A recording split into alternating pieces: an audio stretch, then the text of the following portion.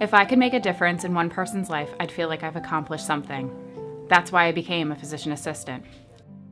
Every time I meet a patient, I have another chance to make someone's life just a little better. Hi, my name is Linda. I'm 49 years old. I was born and raised in the greater Newark, Delaware area. I've been here all my life. I am a single parent. My daughter is 28 years old. She is a registered nurse at Christiana Hospital, where my open heart surgery was performed December 31st, 2012. I was diagnosed by my physician's assistant, Kira Downing, with my myxoma, which is a rare tumor, and it was in the left upper chamber of my heart. They were able to remove my tumor because of her quick diagnosis.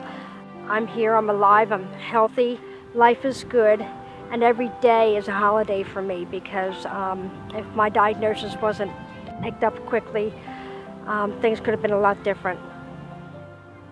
Linda came into the office with her father because he was concerned she might be depressed. With further evaluation, we did determine Linda had a mild case of depression and started her on medication.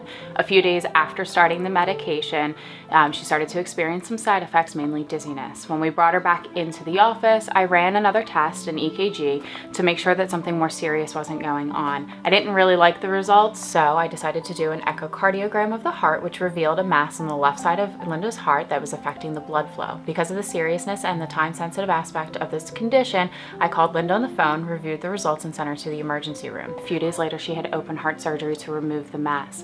Because of the echo, we were able to prevent something more serious like a sudden heart attack from occurring and saved Linda's life. I am very grateful to Kira. She gave me a second chance.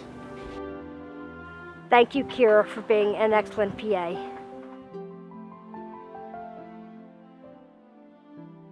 Has a physician assistant changed your life?